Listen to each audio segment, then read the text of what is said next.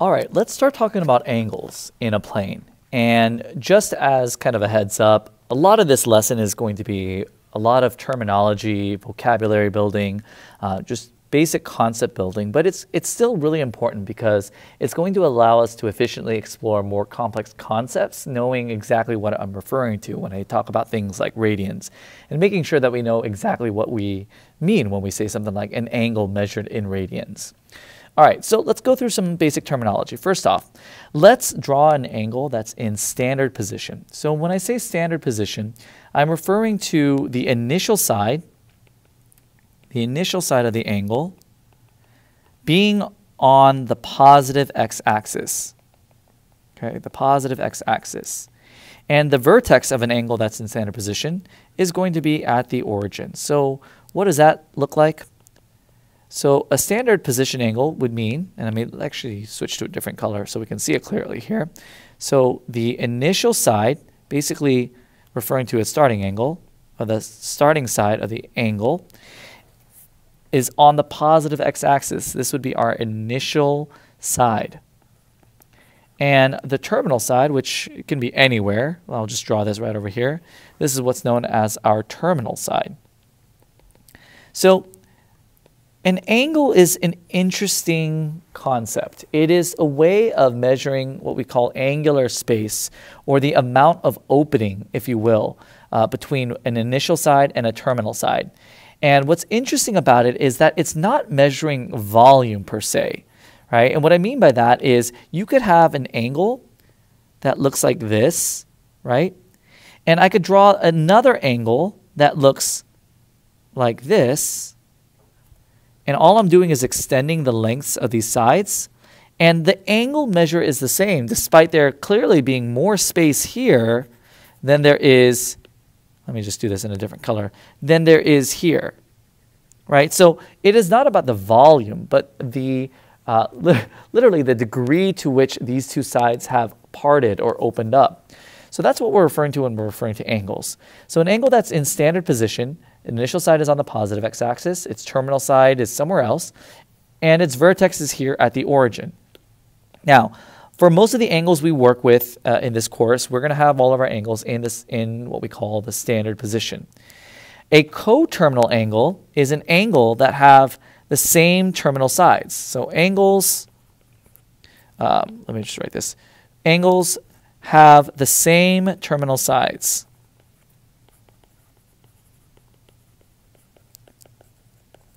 Okay. So implied in this is that these angles have both the same initial and the same terminal side. So let me draw another angle. So suppose I had an angle that had this initial side, and it has the same terminal side here. Now, why are these angles considered coterminal instead of being the same exact angle? Well, in this case, this angle could be opening clockwise, whereas in our first example, this angle would be opening counterclockwise. We say that angles that open counterclockwise are opening with a positive angle measure. Okay, that is to say it is positive. However, when our angles are opening counterclockwise, and I'll just call this angle here a different Greek letter, we'll call this one alpha. In this case, alpha is less than 0, which is another way of saying this angle is negative. So when we want to describe negative angles, they would be opening counterclockwise. Both these angles have the same initial and terminal sides. Therefore, we would say that they are coterminal. However, these are not the same angles. Okay. One other thing that I want to mention is making sure that we reference the quadrants appropriately. We should already be familiar with the Cartesian plane, but these quadrants here, we would say that this is quadrant 1, this is quadrant 2, quadrant 3, and quadrant 4. We move in a same kind of counterclockwise motion, the same direction that we would open for our positive angle measures. Okay? All right. Now let's discuss what a radian is. The radian is the measure. It is a unit of measurement. But we often say that it's the measure of the central angle, theta, that intercepts an arc equal in length to 1 radius. Okay, so let's break this down for a second here. Okay, so let me go ahead and set up this diagram here. Let's just do this in a different color. Let's go purple. All right, so we know that for this circle here, we can say that this is our radius. Okay, this is our radius. And if I were to draw this radius again here, R here, okay, we see that this is the same radius, okay? And this is our central angle. It is the angle with a vertex at the origin. Now, this arc length that we have out here, this is our arc length. Think of it as like the pie crust, if you will, which we'll denote with the variable s. When our arc length is exactly equal to our radius, this angle, this central angle that has been intercepted here, we would say in this case, theta is exactly equal to 1 radian. That is to say, if I were to take this arc length here, what I have kind of drawn here in green, and pretend like I was using a piece of string to measure this arc length, and if I were to extend out that string and compare it to the radius, and I see that it's exactly the same as that radius, they have the same length. One is just kind of curved, if you will. But when that arc length is exactly the same length as that radius, that's when you know that this angle is exactly 1 radian. Okay? So what would 2 radians look like? 2 radians, if I were to kind of take this same theta here and kind of stack it here, this would be 2 radians. 2 radians. And if I were to keep going, 3 radians would stop right around here. Well, why is it falling a little bit short of the x-axis? Some of you can probably see where this is going. It's because 1/2 rotation of the circle is exactly pi radians, or approximately 3.14 radians, which is why if we continue to move all the way around, 1 full rotation would be 2 pi radians. So a radian is an angle measured unit, specifically where the intercepted arc length is exactly equal to where your intercepted arc length is exactly equal to your radius. It's for this reason that it's based on the ratio of angles and arc lengths in a circle, that it's often used as the more accurate angle measure. Because if you really think about it, measuring a circle in something 360 degrees is really very much a construct of really just human history. And it seems somewhat arbitrary as to why we use 360 degrees. It makes a lot of sense if you actually go into math history, but I'm not going to spend time in this video discussing that. But look it up. It's really just based on what previous civilizations have used for their bases and their number systems. So for us, the radian is honestly the better way to go. However, we do use a lot of degrees, and it's going to be important moving forward to be able to convert back and forth between measuring an angle in radians and what we commonly are used to doing in measuring things in degrees. So let's discuss that. So what is the relationship between angle measures in degrees versus in radians? There's a little bit of typo there. What is the relationship between angle measures in degrees and radians? Well, we just established that 1 full rotation, or 1 full revolution, is 2 pi radians. It is also, in degrees, 360 degrees. So, how would we go back and forth between 160 degrees and 2 pi radians? Well, I could easily actually, let me just remove the radians here, which is going to be implied that we're talking about radians. In fact, I'll maybe just write radians here. I could go ahead and divide both sides by 2. And what we see here is that pi radians is equal to 180 degrees. So for this reason, whenever we have an angle that is in degrees, this again is a typo, I apologize, this should say degrees to radians, and radians to not angle, but degrees. So if I want to go from degrees to radians, all I need to do is just multiply by pi over 180. Okay, let's do an example. So for example, suppose I had an angle that was 205 degrees. Okay, and I want to convert into radians. So 205 degrees I want the unit that I want, that's what I want in the numerator. So pi radians is going to be in the numerator, 180 degrees down in the denominator. Okay? So I could then just go ahead and simplify, divide the numerator by 5. So that's going to give me what? 41 pi, divide the denominator by 5. That's going to be 36. So I have 41 pi over 36 radians. What if I wanted to go to the other way? What if I wanted to take an angle that was already in radians and go into degrees? Well, in this case, I would multiply by the reciprocal. 180 degrees over pi radians. Because again, the unit that I want to end up with is what I want in the numerator. So let's take this angle, 4 pi over 5 radians, and I want to convert that into degrees. So I'm going to go 180 degrees over pi. And I can simplify here. These pi's are going to divide out. We already know that 5 goes into 18 36 times. And then 36 times 4 is going to be 144 degrees. Okay? All right. So I'm going to pause the video right now and let you try practicing converting some of these angles into either degrees or radians, depending on what's given to you. So for these, if you've paused and are now wanting to check answers, 180 over pi, this would give you 840 degrees. This one, if I want to multiply by pi over 180, you would end up with 1.149 pi radians.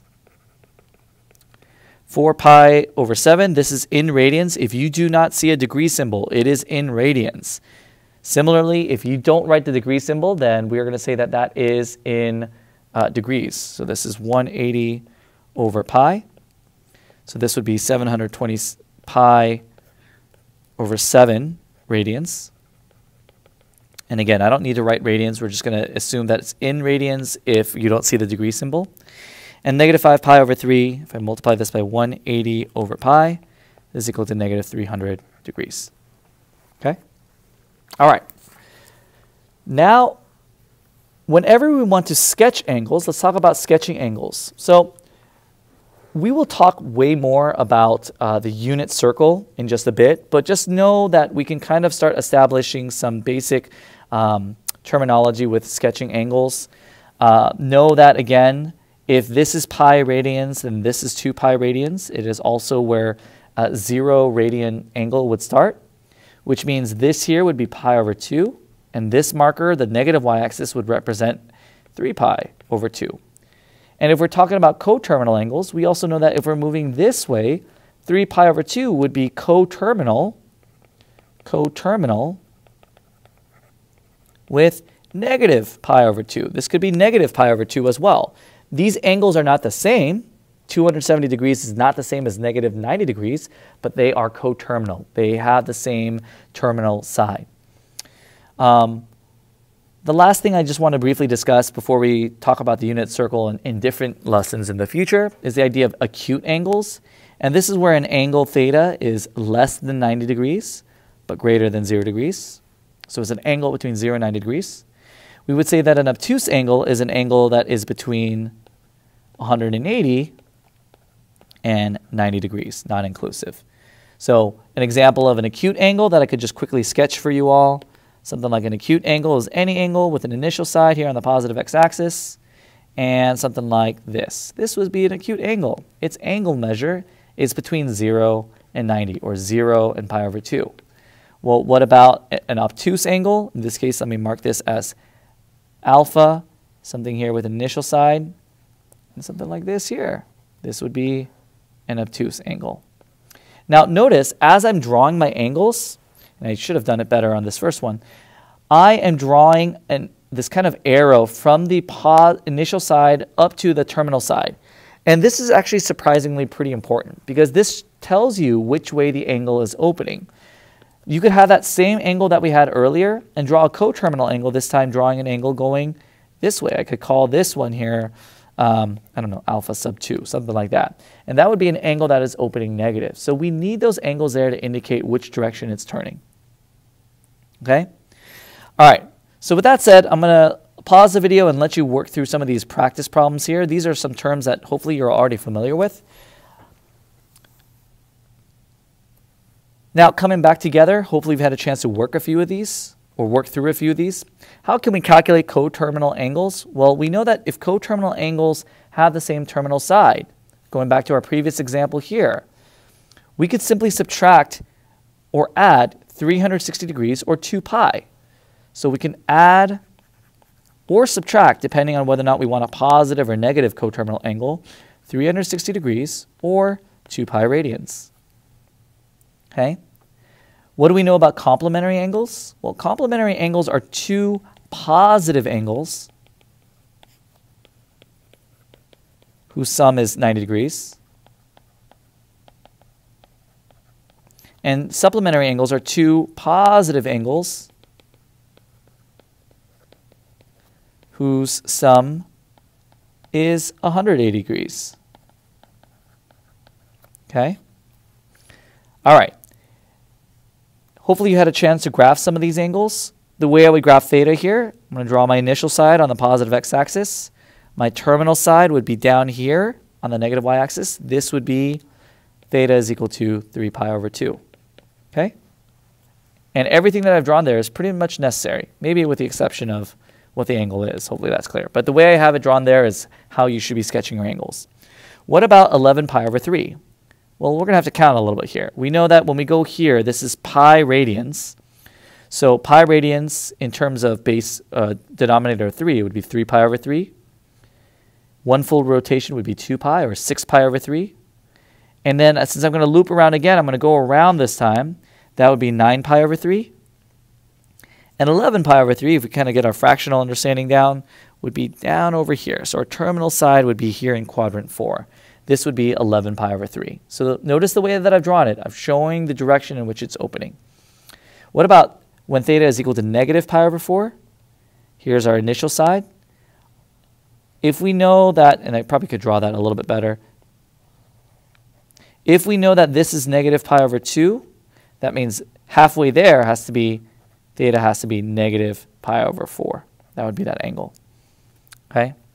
And finally, for the last one here, let's graph 2 pi over 5. Find a coterminal, a complementary, and a supplementary angle. Okay, so first off, let's graph 2 pi over 5. Well, 2 pi over 5 would be right around here. So initial side here, this would be 2 pi over 5. Let's find a coterminal angle. What is an angle that shares the same terminal side? Well, I could take 2 pi over 5 and I could add 2 pi to it. That is to say, this would be 2 pi over 5 plus 10 pi over 5, which is just 12 pi over 5. I could also find a negative coterminal angle by subtracting 2 pi from it. So minus 2 pi, or I guess we know by now, minus 10 pi over 5. That's negative 8 pi over 5. Okay. What about a complementary angle? Well, that's a case where we just subtract our angle from 90 degrees, or pi over 2. So let's do pi over 2 minus 2 pi over 5, which we'll then write as 5 pi over 10 minus 4 pi over 10. So our complementary angle would be pi over 10. That's the angle we need to add here such that we get to pi over 2. This would be pi over 10. How much more would I need to add to get to pi? Well, that's where we need to find our supplementary angle. So our supplementary angle would be pi minus 2 pi over 5, or 5 pi over 5 minus 2 pi over 5, and that would just give us 3 pi over 5. There's our supplementary angle. Okay? And if your angle is already greater than 90 degrees, then you know you don't have a complementary angle. If your angle is already greater than 180 degrees, then there will be no supplementary angle. Can't exist. All right? In the next lesson, we'll do some applications of angle measure problems.